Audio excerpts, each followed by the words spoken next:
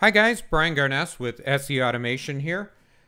Today we're going to take a look at configuring an Ewon to use an available MPI or Profibus DP port. So let's take a look at the configuration that we're going to work with. Here is our standard PC connecting with eCatcher through Talk to M and to a standard Ewon. One that includes an MPI DP port. This is a special version of the Ewon. Different from the standard serial port RS-232-485 that's available. So this is a configuration that we're going to look at, leaving out this S7-400 that's connected directly with Ethernet into the LAN. We are going to connect with an MPI DP cable, the purple Barney bus from the MPI port to the one of the front ports on the S7-300 processor. In our case, we have an S7-317F. That doesn't make any difference. You're going to be able to connect with whatever processor that you have with Profibus or MPI. The Ewon itself basically acts like a router. It presents itself as a 400 series PLC into the Siemens S7, and it handles routing from the Ethernet connection to the MPI DP port. So how do we set this up? I'm going to connect to the Ewon router. Basically, I've already found my router connected, and it's presented this IP address to me: 1095.128.129. There's a shortcut there to click on configuration, and I still have the default passwords.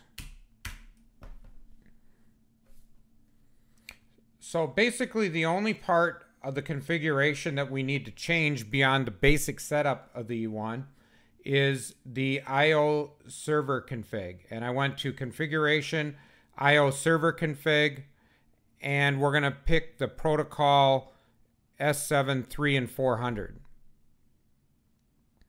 When that comes up, it will come up with whatever the default was. In this case, it's MPI. We are going to follow the schematic that I gave you to connect via Profibus. You can see under MPI there's no station seen, and if we flip over to Profibus, ours is 1.5, the standard baud rate, and we're going to put our Ewon device at address 1 or node 1. That's going to be important as we set up the S7 connection side. So I will update the config to accept Profibus. There's a nice little tool in here. If we just click on edit, it's still on S7-300. You can see it saved the configuration. And now if I take a look at the destination nodes, the map shows that I see an active station 2 and an active station 1. Of course, the Ewon is 1, and the default Profibus address of S7 PLC is node 2. Close that. Basically, we're done here with the configuration of the Ewon device. We're now ready to connect with Step 7 Manager. Okay, now that we've connected the Ewon successfully, taking a look at our port that we connected to, you'll see that that's the port on this 317F. It doesn't matter what you have as long as the CPU supports a Profibus connection. So in our case here, we're connected on this Profibus port. The Profibus is at 1.5 megabaud, and it's at address number 2. So now we need to set up a routing which will allow us to connect to that from Ethernet over to the Profibus. Obviously, we have no direct connection over Profibus, So we use this network definition tool called NetPro. And what we're going to do is represent the Ewon in here, and we're going to represent the computer, or in Siemens terms, the PG. So first of all, in the manual, you'll find this is the Ewon manual. You'll find reference to 2 files that are already pre-configured that you can download.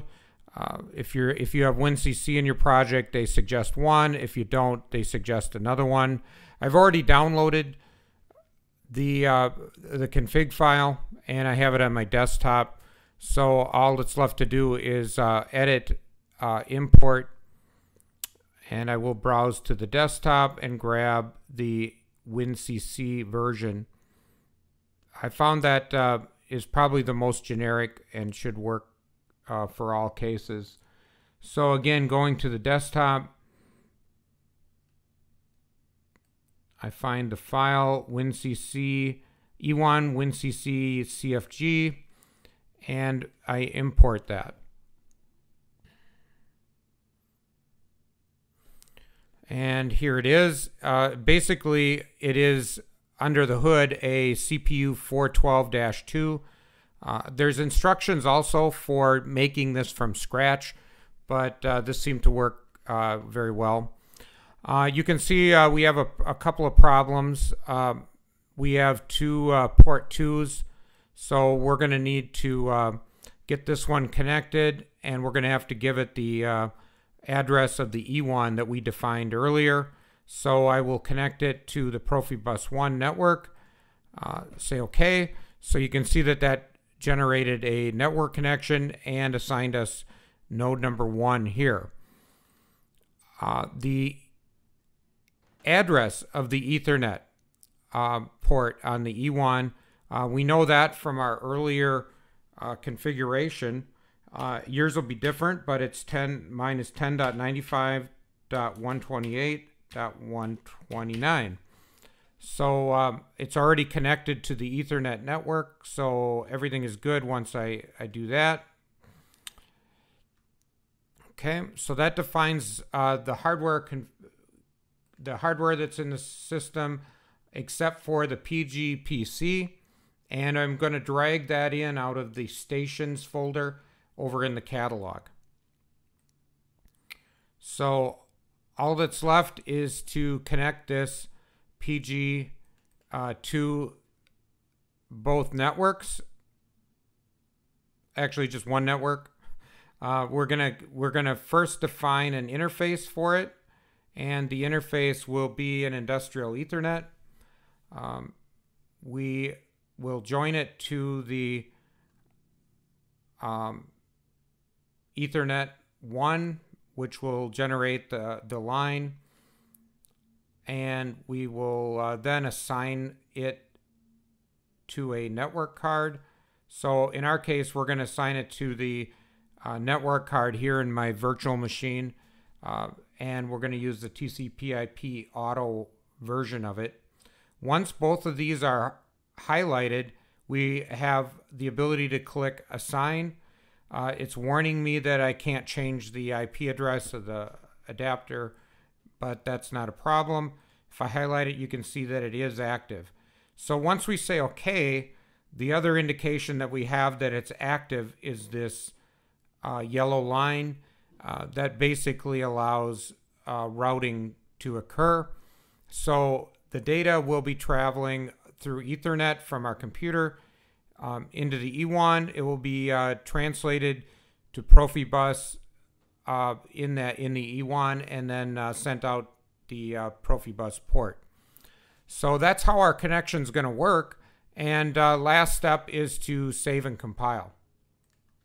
So you might worry, does this change the project? It really doesn't do anything to your PLC project. Basically, it can ride along. At any point, you can delete the Ewon out of the project. You know, if you're sending it out into the field and you don't want any confusion, you can get rid of that. But the warning was just that other stations needed to be downloaded. In our case, that's not true. Our Ewon is all configured for doing routing. So once I've saved and compiled that, there's nothing more to do.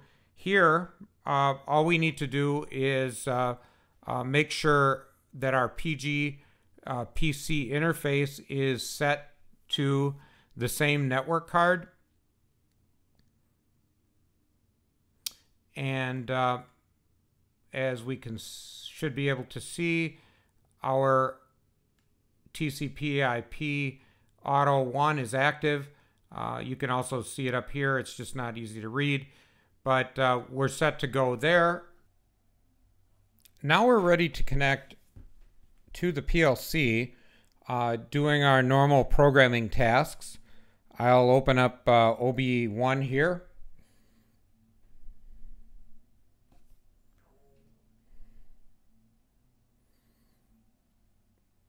And then to go online in Siemens, you hit these glasses.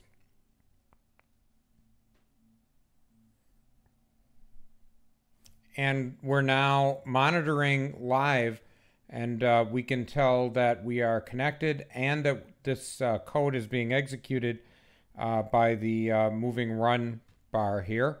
And I will interact with the program.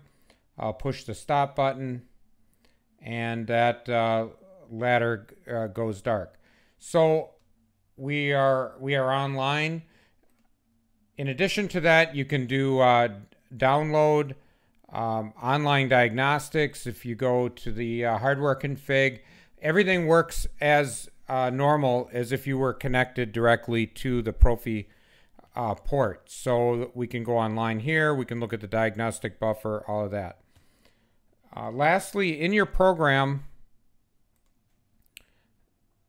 connecting the Ewon drops an extra station onto your program.